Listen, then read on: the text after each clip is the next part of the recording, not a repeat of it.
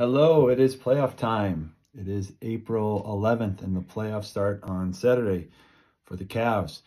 I went back and had to rewatch my video from the beginning of the year and to see what I had said about the Cavs. And I predicted the fifth or the sixth seed, and they even exceeded my expectations, which is great. Probably, I can't brag too much because during the Brown season, I predicted they were going to go like 14-3 or something like that. So, they're the fourth seed. They have home court advantage in the first round. They play against the Knicks. Should be an exciting series.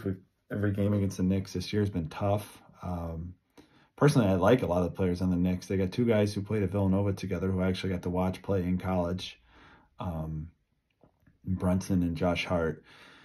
And one of their other all-stars, their all-star Julius Randle's hurt, so I'm not sure if he's going to be able to play or not, which might have a big say, obviously, on the outcome of the season, of the series.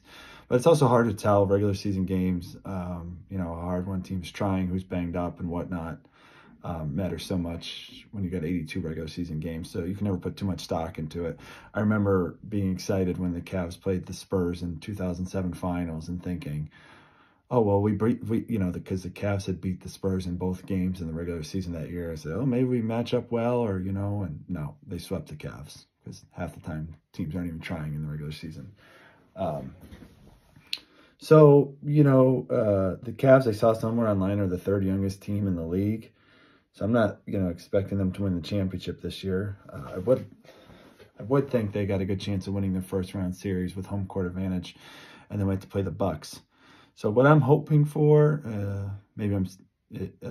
is to win the first round series against the Knicks, and then just play tough against the Bucks, get your playoff lumps, have that experience going up against the champion in Giannis.